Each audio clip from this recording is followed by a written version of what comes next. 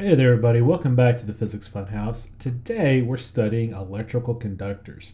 Our starting point is our old friend, the aluminum can from last year. Remember that an aluminum can held near a charged rod will always roll towards that charged rod, regardless of whether or not it is a positively charged rod or a negatively charged rod. And we use this to understand the concept of polarization, the process by which charges inside a conductor are separated based on their proximity in an electric field. Today, we want to understand a little bit more of what's going on inside the conductor. Let's get started. So what I have here, y'all, is the same setup we were working with before, where I have 2-point charges connected to either ends of my 18-volt battery in my little tray of water. But this time I've added a ring, and this ring is made out of aluminum. That's basically just like what you would put on like a dryer vent or something like that. I'm going to put that aluminum ring, or conducting ring if you will, inside our electric field. And I'm going to pick up my little electric potential probe. I've got my voltmeter again set to a 20 volt range. And I'm going to kind of probe around the electric field in this situation. And so what you'll notice is if I've got it real close to that charge, I still get, a big positive number, positive 6 almost. If I put it real close to the negative charge, I get like negative 6, something like that. If I put it right next to the ring, it's kind of small, it's like 2.5 or so. If I put it just inside the ring, it goes down to like 1.3. And the important thing that I want you to notice is that when I move it around in the ring, that voltage doesn't change a whole lot. And I moved it just a touch. So that's going to be true even if the ring itself is charged. So if I take the yellow banana clip and I move it here, now the ring itself is charged, and so if I put it here, it's like 9 volts. If I put it over here, still pretty much 9 volts. If I put it in the middle, still pretty much 9 volts. So just very, very slight changes in electric potential anywhere inside the ring. Just outside the ring, it changes very quickly as I go towards the still negatively charged piece of copper. But inside the ring, it's constant. And so that's a really, really, really important little fact, one that we really need to understand. So let's get to work trying to understand it. So what we can do with a more careful investigation of that electric field, kind of like what we've done with the electric potential lab in the past, is get a map of the electric potential as a function of position. And the data looks, again, like this, just a row of voltages going both horizontally and vertically. And when you plot it making a 3D surface plot, you get a plot that looks like this. And that conducting ring is right here in that electric field. And so as you go from the positively charged dipole to the negatively charged, it generally slopes down. But here in the middle, there's this flat region. If we kind of drop the perspective just a little bit, maybe not that much, you can more clearly see there's this plateau right here in the electric potentials. And so what that tells us is that inside that ring, the electric potential is staying constant. Remember next that the electric field is the slope of this graph, the potential versus position. And so if this graph is flat, then that means that there's no electric field inside that ring.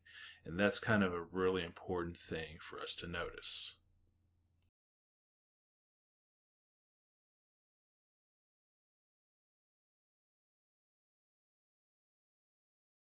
And so the first thing we need to kind of remember about an electric conductor, and we've seen plenty of evidence of this so far, is that charges are free to move around inside a conductor.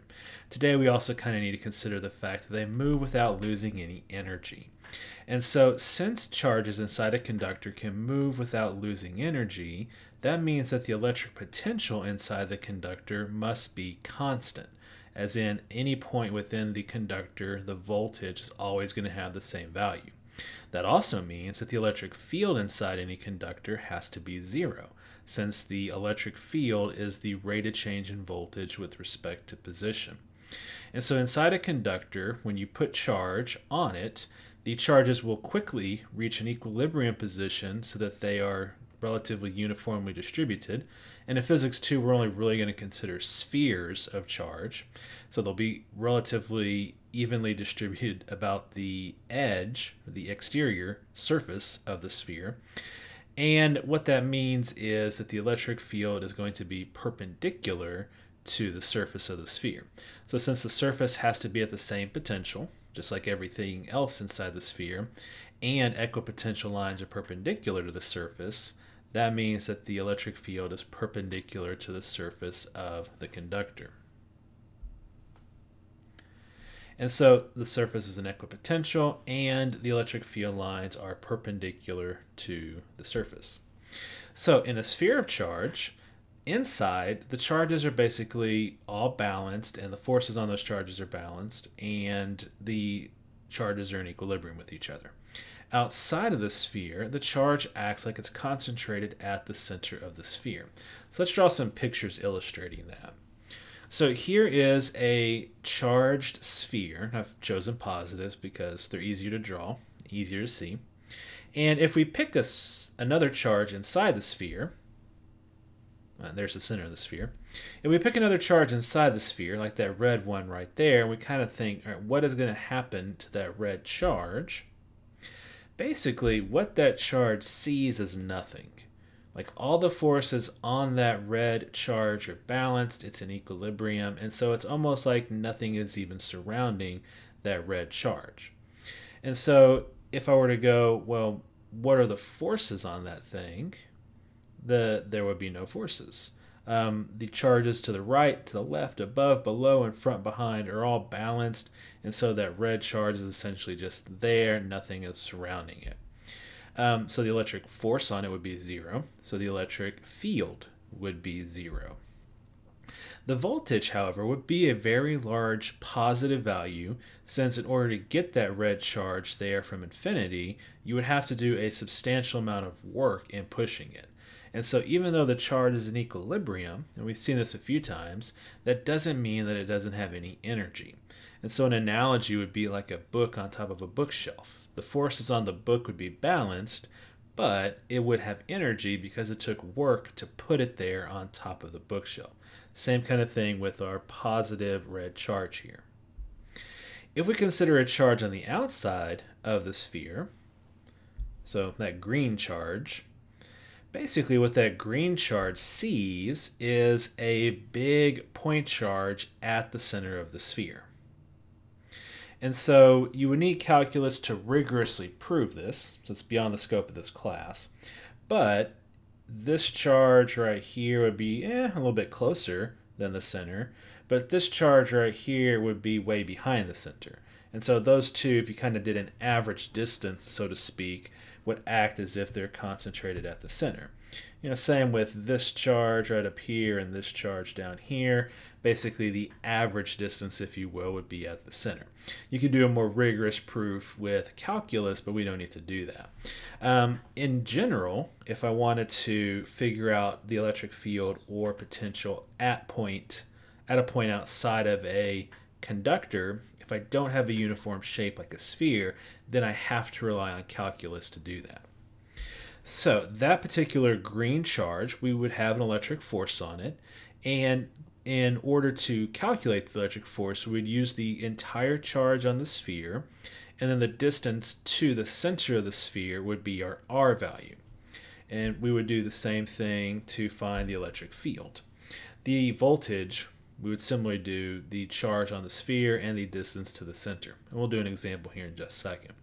So kind of an interesting application of this would be like a lightning rod. Lightning rods are pointy at one end, and they kind of taper off to that point.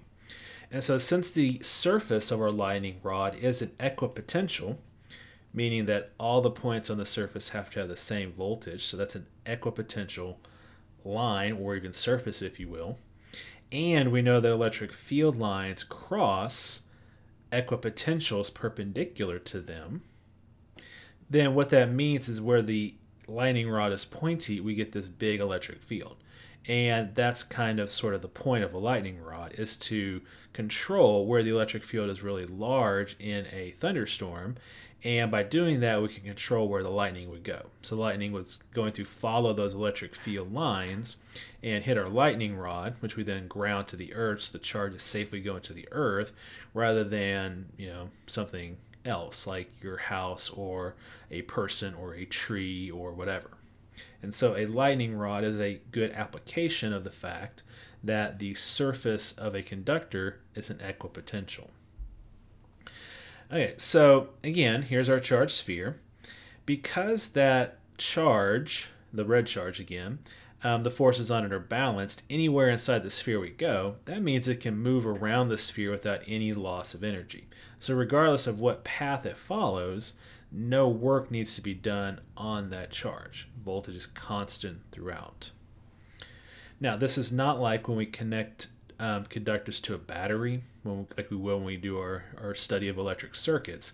So this would be the equilibrium state of our conductor. So if we're constantly adding charges to our conductor, then those charges are going to constantly be moving from high voltage to low voltage, and then we have a current, and that's another topic for another day. Okay, so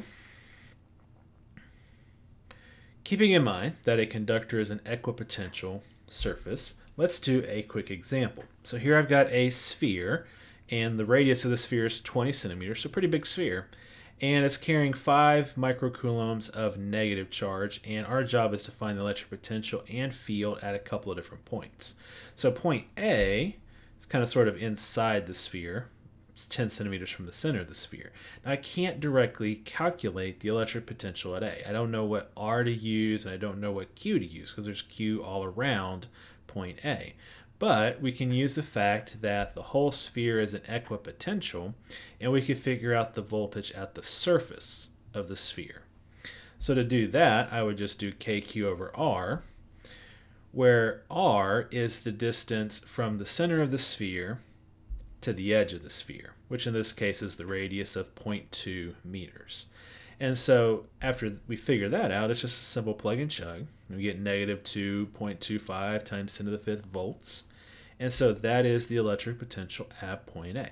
So I can't directly calculate it, but I can calculate it using the fact that the whole sphere is one equipotential surface. Same thing would be true about point B. Point B is 15 centimeters away from the center, so it's further away from the center, but it's still inside the sphere. And so that same voltage would apply for B. To figure out the electric field, well, that's even easier. The electric field inside any conductor is always going to be 0. And so if I know that my point is inside a conductor, I simply say that it's 0 because the forces on any charge inside my conductor have to be balanced. All right, so point C is 25 centimeters from the center of the sphere. That's outside the sphere. It's important to recognize that. And so we're not inside a conductor at point C. So when I find the electric potential, I'm still going to use the distance from the center. The center of the sphere is going to be my measurement point, but I'm going to use the distance all the way out to point C, kind of like normal. And so plugging in values, using the distance from the center of the sphere to point C of 0.25 meters, I get a voltage of negative 1.8 times 10 to the 5th volt. So it's smaller than the voltage inside the sphere, and that voltage would drop as I go infinitely far away to 0, just like always. To find the electric field, I'm going to do the same thing. I'm going to do KQ over R squared. Don't forget your squared this time. Remember when we do electric fields, we don't put the signs in with our charges because the sign doesn't tell us anything. And then the R is again 0.25 meters. It's electric field, so we need to square it. And so I get a magnitude of the electric field of 1.1 times 10 to the 6 volt per meter. You can write newtons per coulomb, whatever your preference is. And then because it's an electric field, I need to indicate a direction. So I don't know which side of the sphere point C is on, and so I'm just going to say towards the sphere. So you can imagine C being part of a circle, and anywhere along that circle, the electric field would have that value, and it would be directed towards the sphere. So the big ideas here are to remember that the properties of conductors, like metals and graphite, allow charges to move through them without loss of energy. And that would be a chemistry question as to why. It has to do with the way electrons are bonded to particular atoms. That D sublevel, you may remember from your chemistry course, is really responsible for that. And so because of that property, inside a conductor, the electric field is always zero and the voltage is constant. Till next time, ta-ta.